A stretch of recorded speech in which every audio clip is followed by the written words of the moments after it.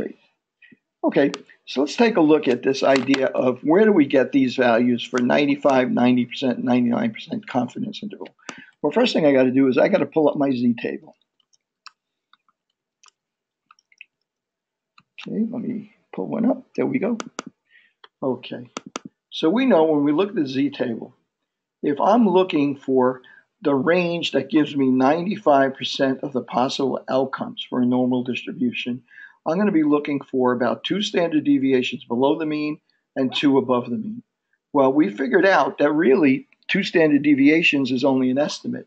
2 standard deviations below the mean, for instance, gives us an area on that bottom curve. Instead of 2.5% here and 2.5% at the upper end, it gives us about 2.25%. So it's not very precise. But if we look at 1.96, the area is 1.96. The area is exactly 2.5%. So that 1.96 is a better estimate for that 95% interval, 95% of the values than value 2 would be. So that's why we use 1.96.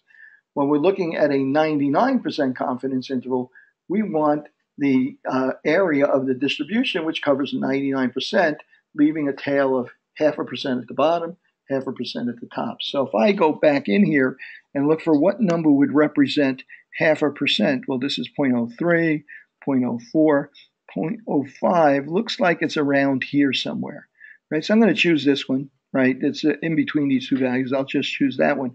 That value is 2.58. So we're going to use the value 2.58 for 99%, capturing 99% of the values. Well, how about 90% confidence interval? That leaves 10% in the bottom, not 5% in the bottom tail, 5% in the upper tail. So let's see what would represent 5%. So that's going to be around here. Well, the closest value I can come to is about here, 1.64 would be about 0.5%. 5% on the bottom tail, 5% on the upper tail. So we use the number 1.64 for a 90% confidence interval. Or for the range within, we would expect 90% of the sample values to fall. Okay, so if they're normally distributed, as the central limit theorem kind of suggests that they will be. Okay, so you guys can look through that later on.